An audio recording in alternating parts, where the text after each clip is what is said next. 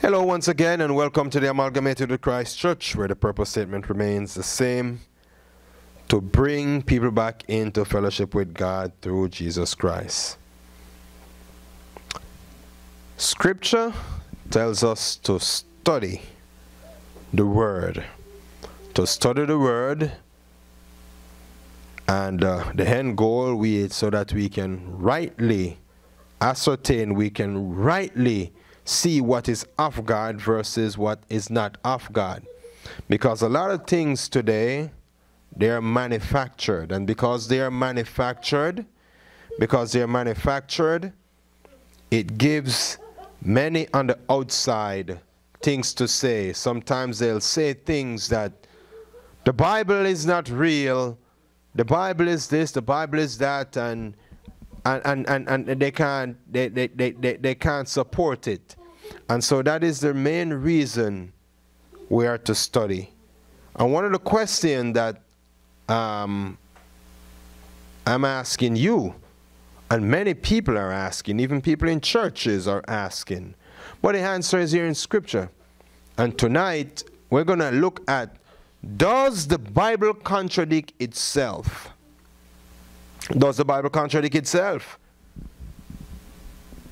You see, many times you may read a portion of Scripture, or you read certain portion of the Bible, and there appears to be contradiction to many.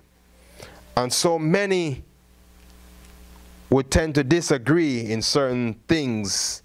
And so you have various denominations, various religions, various different sects, various everything. And so let me say this. It's a very prudent question. Does the Bible contradict itself? Did the prophets or the apostles disobey? Did they make things up?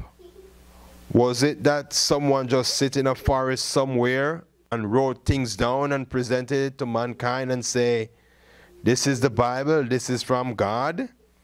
Or is the Bible true? So, does the Bible contradict itself? The answer is clearly no, the Bible does not contradict itself. The first thing you must understand is what the term contradict means. Contradict or contradiction.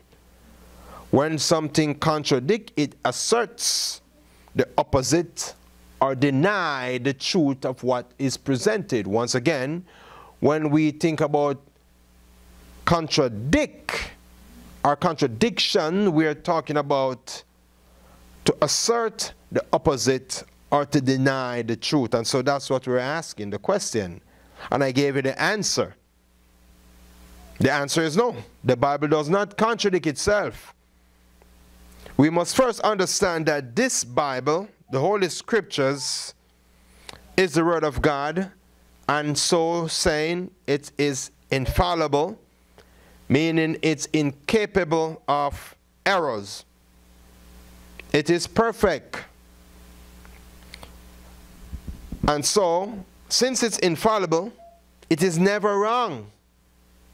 And because it's never wrong, there is absolutely no reason to doubt the trustworthiness of the Bible.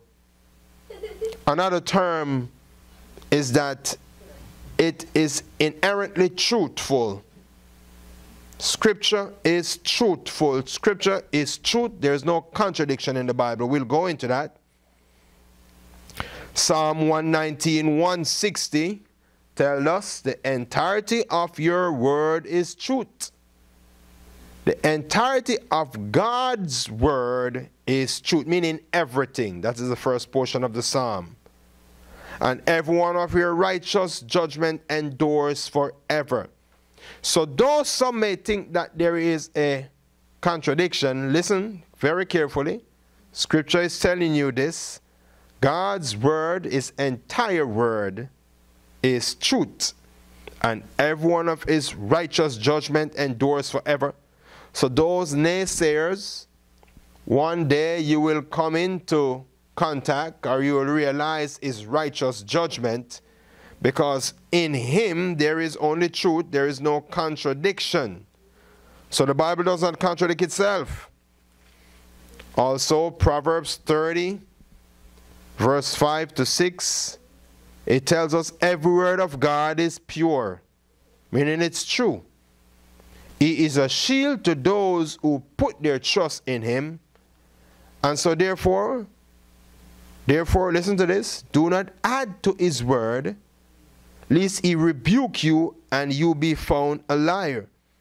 Very powerful portion of scripture, Proverbs 30, verse 5 to 6. And if you turn your Bibles over to Matthew chapter 5, Matthew chapter 5, 17 to 18, this is Jesus speaking. Jesus said this clearly to the religious people. Do not think I came to destroy the law or the prophets. I did not come to destroy but to fulfill. But assuredly I say to you, till heaven and earth pass away, one jot or one tittle will by no means pass from the law till all is fulfilled, meaning the word will never change. And so, does the Bible contradict itself? The answer is no. There is no contradiction in the Bible. What you have is many men who will want to go out and they want to change things around. And the scripture tells us again in Proverbs 30, verse 5, every word of God is pure. Verse 6 says, do not add to his words, lest he rebuke you and you be found a liar. So I'm saying categorically, tonight and forever, there is no contradiction in scripture. The naysayers will say, I can show you scriptures that say things different from one scripture. We'll get into it. And they will say, how are you using the same Bible to prove the Bible? How are you using the Bible to prove that God's word is true and it does not contradict itself? You see, God's thought and God himself is beyond the comprehension of man, what we believe and what we think. And so because God is so supreme, because God is so mighty, because God is so beyond our comprehension, God gave us a little bit just to make us understand what life is all about. And that is to serve him. The whole duty of man is to serve God. And so listen, Deuteronomy 29 and verse 29, it says right here in no uncertain term that the secret things belong to the Lord our God, but things which are revealed belong to us and to our children forever, that we may do all the words of this law. So man's comprehension, or what man is trying to do in terms of to say whether or not the Bible contradicts itself and this is all a bunch of made up stuff, is irrelevant. Because one thing I can say to you, that the evidence of God is available to man, and so all those who are naysayers, those who believe that there's a contraindication or a contradiction in the Bible, one of these days they will see. Because Romans 1, listen, verse 20 tells us, for since the creation of the world, meaning all the way back to Adam and Eve, since the creation, his invisible attributes are clearly seen. His attributes are seen, being understood by the things that are made. So God was not, is not, will not be made, because God exists beyond time. God exists forever. God was beyond time. God created time. And so if God is the creator and he created everything, as the scripture says, John chapter 1, verse 1, in the beginning was the Word, and the Word was with God. He was in the beginning with God. All things were made through him, and without him nothing made that was made. So the Word of God, as we know it through scripture, is the same for thousands of years. So I'm saying to you, the naysayers will be saying, how can you use the Bible to prove that there is no contraindication, there is no contradiction in the Bible? So I'm asking you, naysayers, what should I use? You have got millions of books, millions of people, millions of different interpretation, millions of men who try to disprove the same scripture, the same Bible over thousands and thousands of years, and they will come with various theories, various doctrines, various everything, but the Bible still stands up to this day. And the most ironic thing is that different men who want to show that the Bible contradicts itself, they too are contradicting themselves because they cannot agree on what the contradiction is. Though they may be for universal claim, and we'll get into that later in terms of where there is a contradiction. And so men would want to challenge the Word of God, challenge the authenticity of Scripture. But I tell you that the accuracy of such a challenge cannot stand up to God, because God is beyond comprehension of man. And so the argument is always changing.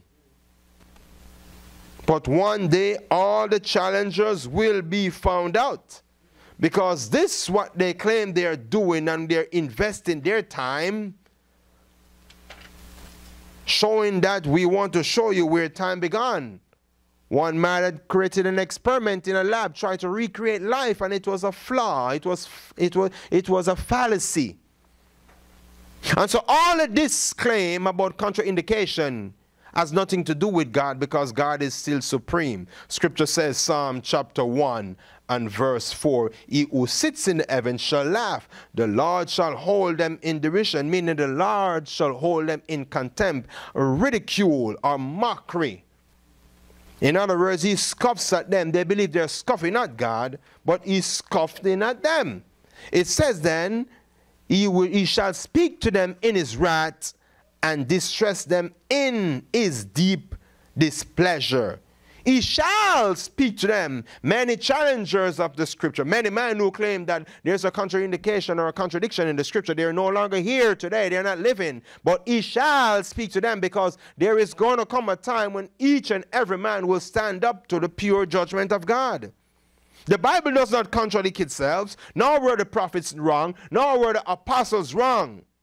Over the years, you may have had many versions, many different prints of the Bible. You may have transliteration, translation, and you may have some man who is translating from this language to that language, etc., etc. And during that process of time,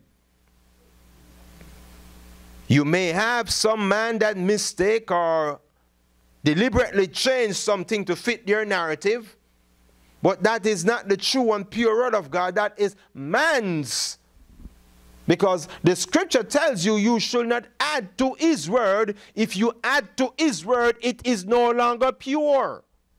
And so if you add to his word, and then there is a contraindication or a contradiction, it's not God's word. It is your word. It is man's word. And you have had many corrupt men over all these years who do such a strange thing. I say strange because if the Lord God Almighty command you not to add to his word, not to take away from his word, why is it that it's been done? It has been done because man is evil. Man and a whole, we have this wickedness within us. And so that is the reason we have to be taught goodness by God, because he is good. And so I say to each and every one of us, it's important for us to get a better understanding or a better overview of the original text. Not many of us will be fortunate enough to understand or to read a little bit of Hebrew, read a little bit of Amharic, or read a little bit of Greek. But we spend so many times researching so many frivolous things online. Sometimes if you go into the scriptures and you see something and it's not clearly understood or it appears ambiguous, you may want to go and research the original text that the scripture was written in. It's available for us. Some words or concept, though it's translated or transliterated for us to understand today, it has no pronunciation in the original text.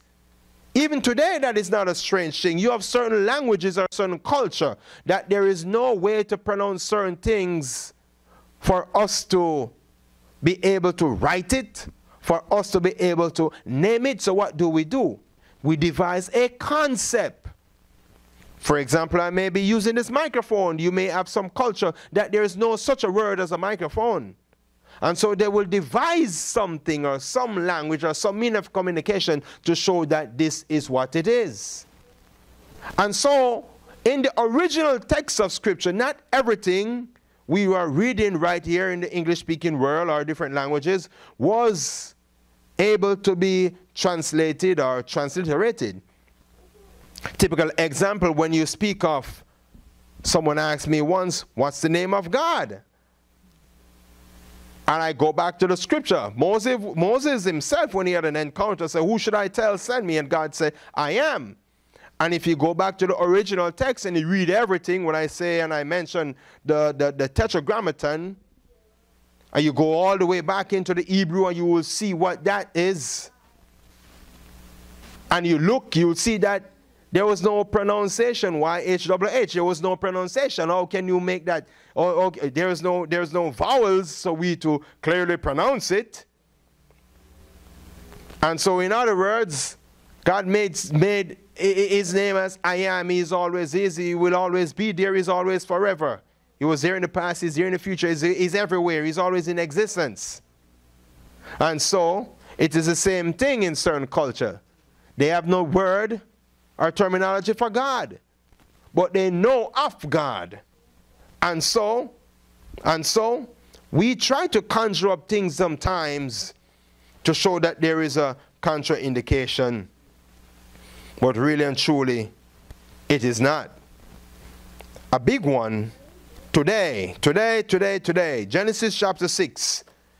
Genesis chapter 6 verse 4. You will read it and you will see it. Let's look at it. Sometimes man will say there's a contrary. It's not a contraindication. That's why I say go back to the original text. It said, Genesis chapter 6 and verse 4, there were giants on the earth in those days. Some translation will say Nephilim. Giants on the earth in those days. Now if you go back into the original or go back and you look into, it's transliterated as giants. Go back into the Hebrew, will say Nephilim. The Hebrew word Nephilim was transliterated as giant or the fallen ones. When translated to English, Nephilim are not half angels, and some people would want to say, because this is a portion of scripture that some people will say, oh, because they read down and say there were giants on the earth in those days, also after when the sons of God came into the daughters of man and they bore children to them. Those were mighty men. So I say to you, my brothers and sisters, you must study to show yourself approved. That's the reason the scripture says, for he gave unto some, in the book of Ephesians, Jesus Christ himself gave unto some to be teachers, some to be preachers. I'm stopping right there, because those are the popular ones today. Many men will get up and they want to be teachers and preachers, but they were never given any commission by God. They may have received such a commission from a seminary, received such a commission from their church, or even take it upon themselves. What am I trying to say? This portion of scripture clearly, if you read it in the original context and everything, and even if you read it as plain as it is right now, we did not tell you about any fallen angels. But men suddenly took it on themselves to say, oh, the Nephilims were angels. First thing I want to caution you and tell you, a prime example of a Nephilim in scripture is was the warrior Goliath, which was slew by David. He was not a fallen angel. He was an evil man. He was a Philistine. He was a Philistine warrior. Mighty warriors, they call them. So to think that they're half angel when they're just human beings, I'm not going to go into all of that. I'm just showing you a point. First thing I want to tell you that angels are spiritual beings. And if they are spiritual beings, they cannot have any relationship with the human beings. They are spiritual beings. They have no body, unable to procreate.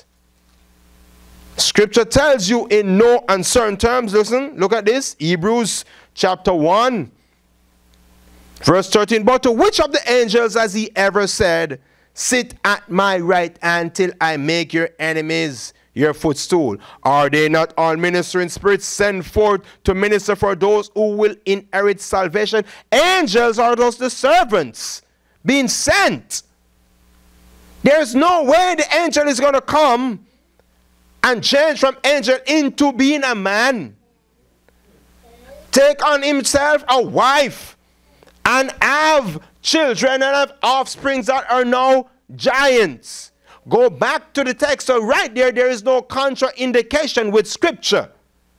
Because there is no angels having no affair with any human being. They are ministering spirit, a spirit. You can't see the spirit. You can't beat up the spirit. You can't chase down the spirit. You can't throw rocks at the spirit. But yet still, man would want to conjure up this thing. And so when I said earlier that you should not just take it unto yourself and say that you are a preacher or a teacher and you were never given a commission. Because then you will spread things like this, saying that, oh, angels did it, and then certain people will believe that stuff. And so it appears as if there is a contraindication. There is no contraindication. It's just a man's interpretation, which is wrong. Angels are ministering spirits. You have good angels and you have bad angels. Satan and his hosts of demons, they're all fallen angels, they're bad angels. They're not interested in having any children with us. Why do I say that? Ephesians chapter 6 tells us in no uncertain terms. Verse 12, for we do not wrestle against flesh and blood. We do not fight against those we can see, but against who? Rulers of the darkness of this age, against spiritual hosts. Spiritual hosts. The spiritual host may influence the flesh, influence someone to do something that's out of character. Why do I say that? Because there has been an influence since the beginning. Genesis chapter 3 outline the deception, the influence that Satan, the dragon, the serpent had on Eve.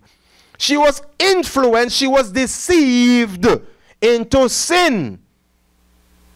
There was no procreation and none of that stuff. That is nonsense. That is garbage.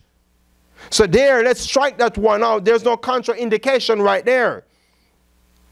Some may represent giants or Nephilims and want to tell you that, oh, they're angels. No. You have various interpretations of that, as to which descendant and which lineage they came from. But I assure you, it was not angels as we are to think of as the spiritual beings coming into contact with human beings and producing offspring. So you're saying that's all well, but why is it that some verses are different? I like to say this to you. If you look at the scripture, yes, you may see verses and they may appear different. Most often, it's due to a lack of comprehension, a lack of knowledge on those of us who are reading it. Most often, it may be due to a cultural bias. Most often, we may want to read into the text to pick out what we want to pick out. We cannot scheme over scripture. We cannot verse plug scripture and expect to get the revelation. We must first resort to a relationship with the Holy Spirit. The job of the Holy Spirit is to remind you of the teaching of God.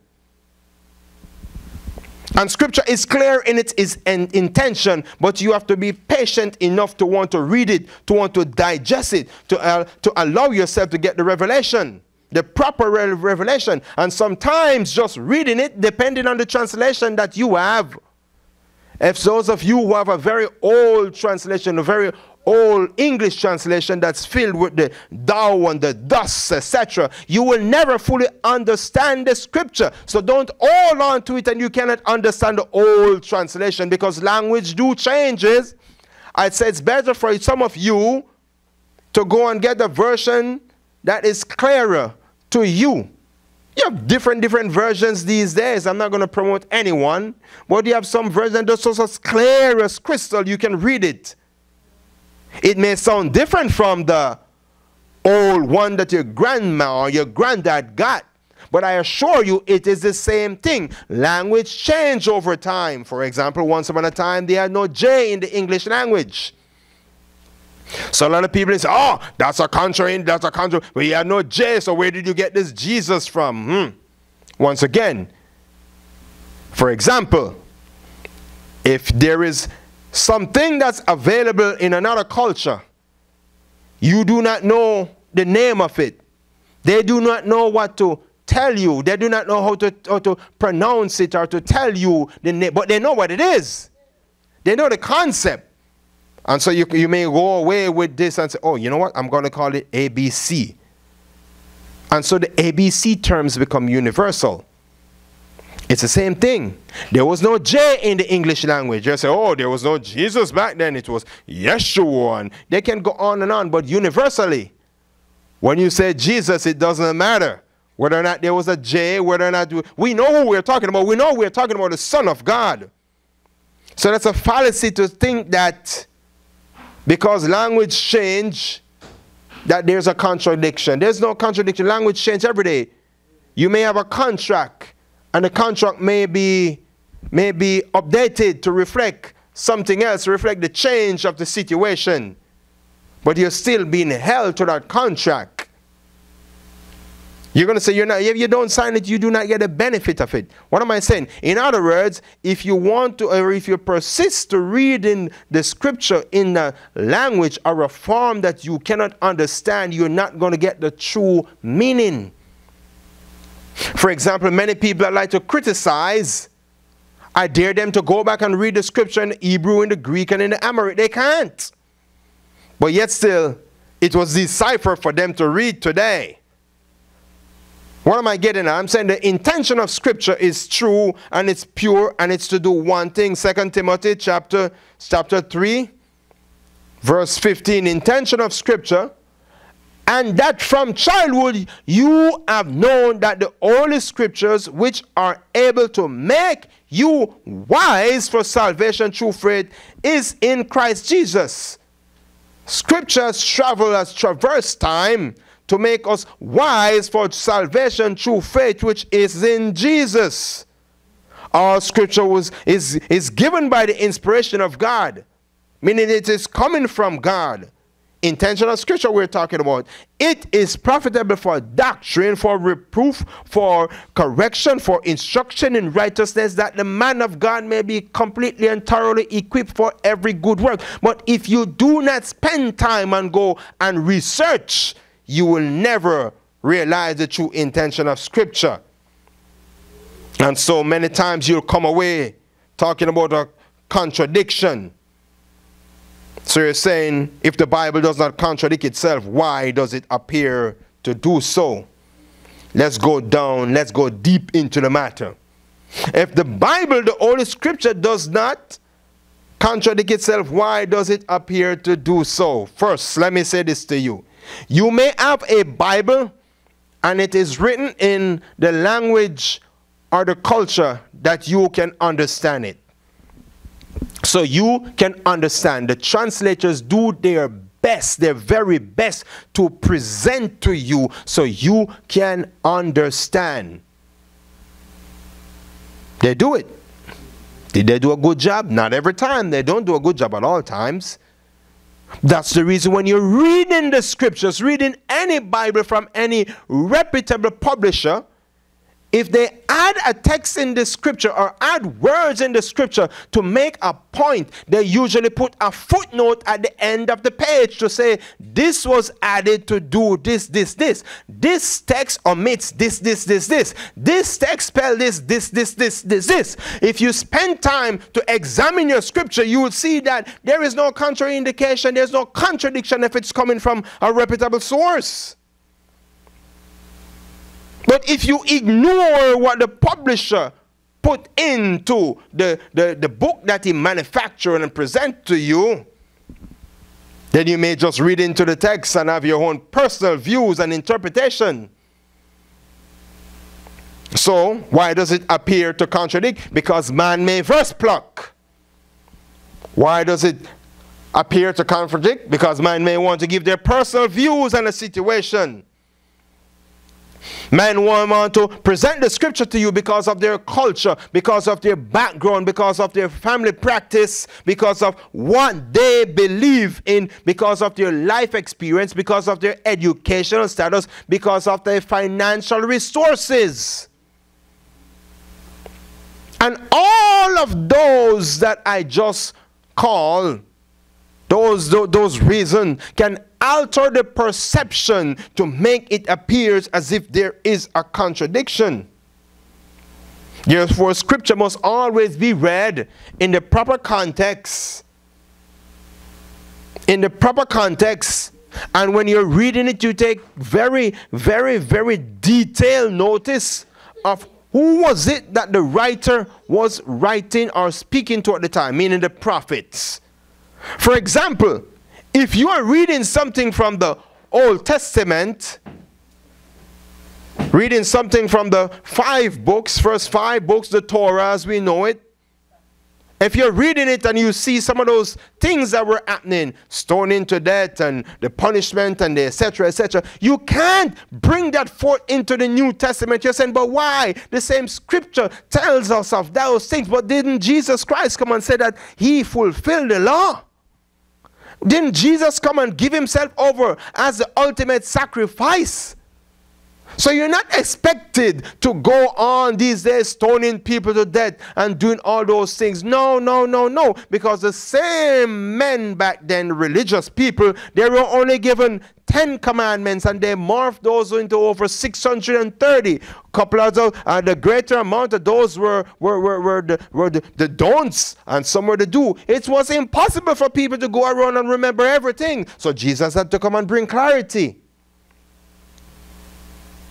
So if you read the scripture and you're going to read it and you're going to try to live under the law, you're going to say that the New Testament contradicts everything, which is not so. It's a continuation.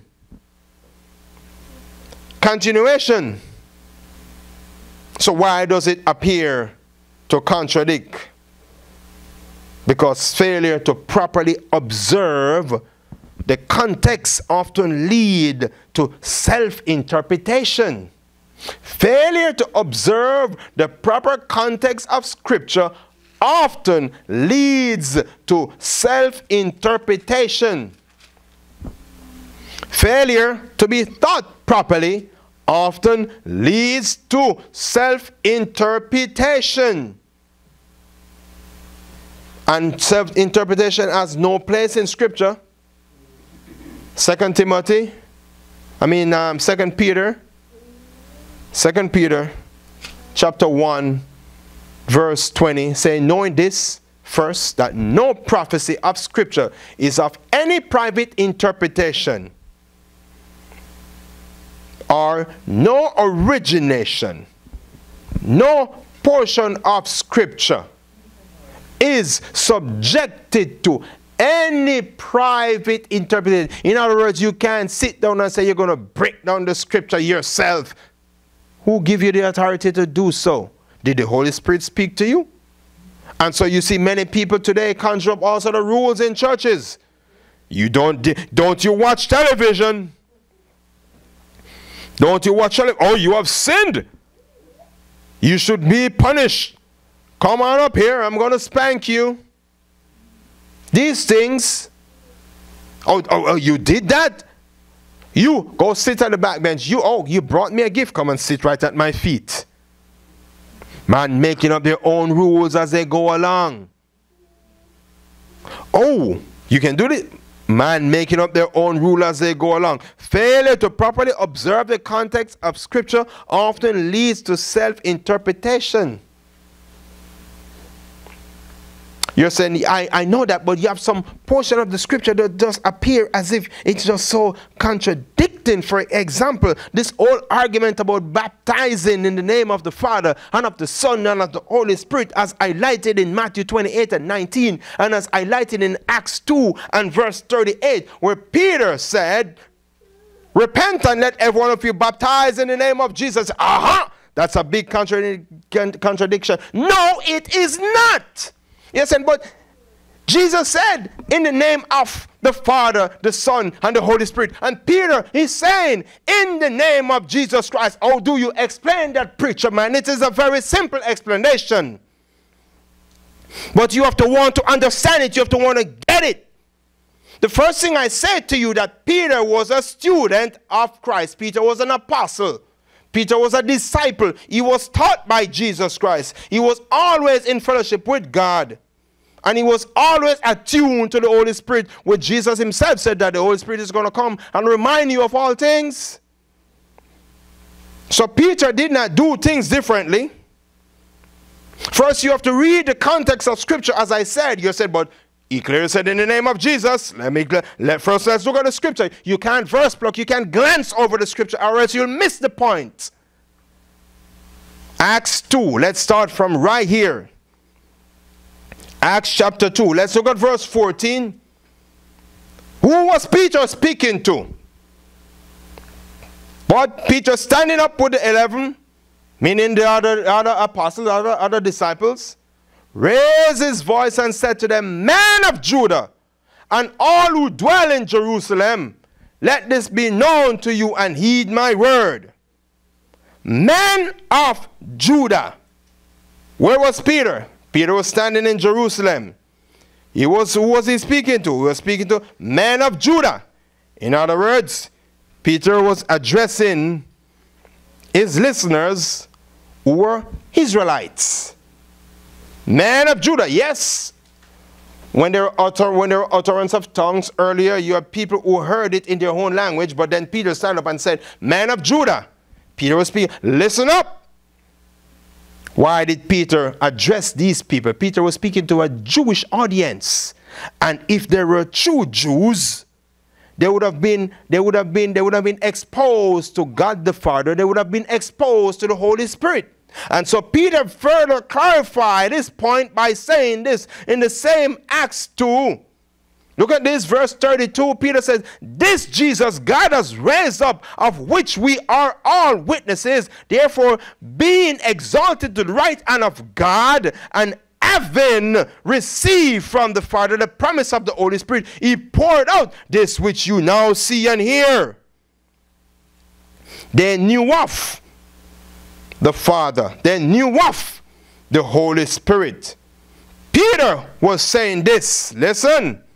Even David himself, Peter was saying, even David himself, what David had said about the Messiah, it is now fulfilled in Jesus Christ. And Peter was addressing a particular population, as I said, if they proclaim to be Israelites, if they proclaim to be man of Judea, if they proclaim to be such, if they proclaim to be from Jerusalem, they would have been in contact with God the Father throughout all generation. Because God proclaimed himself to be the Father for them. Where is that? Turn your Bibles to the book of Jeremiah. If they were of the descendants of Israel, they were already privy to who the Father was. They are already privy to the Father in action. They were already privy to the Holy Spirit in action. First, let's look at where God proclaimed that he is the Father of Israel. Jeremiah chapter 31. Look at verse 9. They shall come with weeping, and with supplication I will lead them. God is saying, I will lead them. I will cause them to walk by the rivers of waters in a straight way in which they shall not stumble. For I am a father to Israel, and Ephraim is my firstborn. God proclaimed himself to be father to Israel. So they would have known that. They would have known about God the Father. Remember, who Peter was speaking to, we're trying to clarify, we're trying to show you that there's no contraindication, there's no contradiction when Jesus said, baptize in the name of the Father, the Son, and the Holy Spirit. And when Peter get up and say, in the name of Jesus, in the name of Jesus Christ. Turn the Bibles to Exodus chapter 4, verse 22. This is God again. God declaring through Moses, listen, thus you shall say to Pharaoh, thus say the Lord, Israel is my son, my firstborn. Where am I going with this? They knew God, the Father. You're saying that, where did they know God, the Holy Spirit? Let's go back to where they know God, the Holy Spirit. After Moses had left, there was a time when they had judges. And most of the time, the judges didn't do anything of themselves unless the Holy Spirit came upon them. Now let's look at one of the most famous warriors in the Old Testament. Let's look at Joshua. Let's look at Numbers chapter 27. Let's look at 18. And the Lord said to Moses, take Joshua the son of Nun with you, a man in whom is the Spirit. The Holy Spirit was in Joshua. Okay. Turn your Bibles to Judges. I'm showing you that they were familiar with God the Father. They were familiar with the Holy Spirit, but not the Son. All right, turn your Bible to Judges. And let's look at Judges chapter 6. And let's look at verse 34. But the Spirit of the Lord came upon Gideon.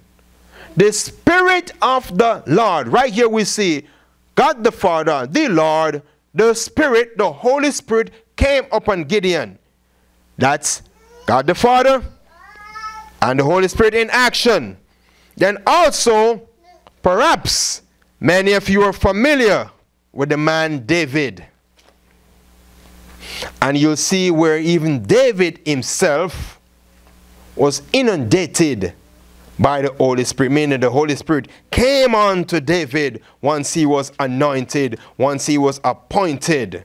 And we saw where also the Holy Spirit was on Saul once upon a time in 1 Samuel, and the Holy Spirit departed from Saul. So they were familiar with the Holy Spirit in action. The Holy Spirit in action, 1 Samuel chapter 16.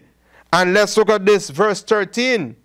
Then Samuel took the horn of the oil and anointed him in the midst of his brothers, and the Spirit of the Lord came upon him. You see, before he was anointed, the Holy Spirit did not come upon him. Right here, it was saying, then the Spirit of the Lord come upon him. He was anointed in the presence of his brothers. So they were witnesses. So they knew God the Father. They knew of the Holy Spirit. So when Peter was addressing these same people, Peter was in sense saying, listen, you know of God the Father. You know of the Holy Spirit. Now what about this Jesus that David was talking about? What about this Jesus? He was right here among you. This is the same Jesus that you are looking forward to. This is the same Messiah that laid his life down to you. This Jesus God has raised up, of which we are all witnesses. And so Peter had to confirm Jesus, baptized in the name of Jesus. So you're saying, I still don't believe you, because in Matthew 28 and verse 19 it said the name. That's a big sticking point. The name. It did not say names. I know it did not say names, because there's no three gods. There's one God. The Lord thy God is one. And so Jesus, when he said that, the name, he confirmed one God and bear witness to all, a triunity. So in essence, in Acts 2 and verse 38, and in Matthew 28 and verse 19, this the argument that man want to insert in today's society about which formula is right. This should not be looked at as a formula, my brothers and sisters. That's where the contradiction comes in. But it should be looked at rather in a way which we must demonstrate, believe in the triunity, believe into what they call the Trinity. Jesus is the Son of God and is God, and man make this into a contradiction. So if we were to look at it, and what do you want to say now? Who is right? Is it Jesus or Peter? Who is right? You see, the contradiction comes when we want to argue. And we want to insert our own understanding of what the scripture is. Peter was standing in the midst of people that were already familiar with God the Father, familiar with the Holy Spirit. And so Peter is saying, this is the Messiah. This is the one that has been prophesied about. For unto them a son is born. The same man, the same Christ Jesus, the same deliverer. David himself speak about. And now he's here. What are you going to do? What are you going to do? And so the argument is not about a formula. There is no formula right here. There is no formula. There is no formula. Peter was the disciple, the apostle.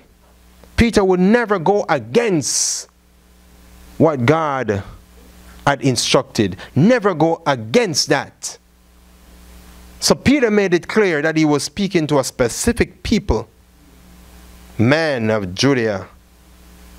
Those of you who are in Jerusalem, listen. Judea and Jerusalem, you're an Israelite. So I'm speaking to you. He came unto his own and they did not accept him.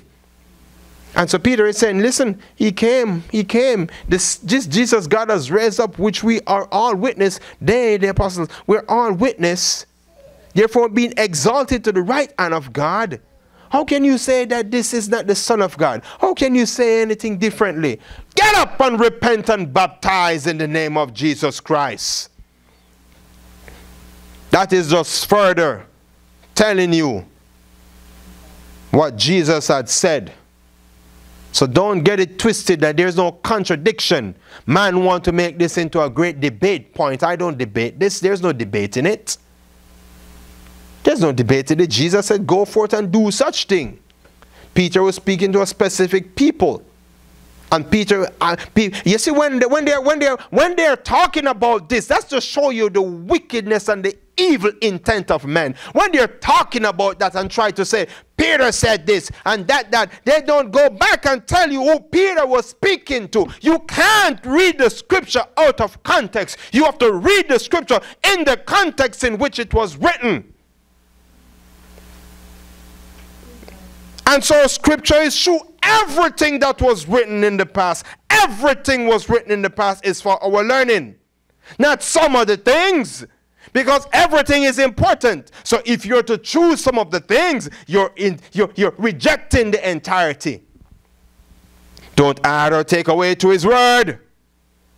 When you add and take away from his word, that's where the contradiction comes in. But I tell you, you should stop reading the scripture with selfish motives. Stop reading the scripture and say that, oh, I'm just going to look at it and I'm going to say that. Oh, look at this. And then you proclaim that this is so. I dare you to go around now. Go around. Some of you still doing it. You want to hold people hostage under the Old Testament laws. You want to you want to make Jesus null and void. When Jesus told you in no uncertain term what his true intention was. He did not come here to do anything except to fulfill his purpose. Not for you to get an arguing or a debating point across. Not for you to say, this one don't know this one don't know that. It appears as if there's contradiction, but there's none.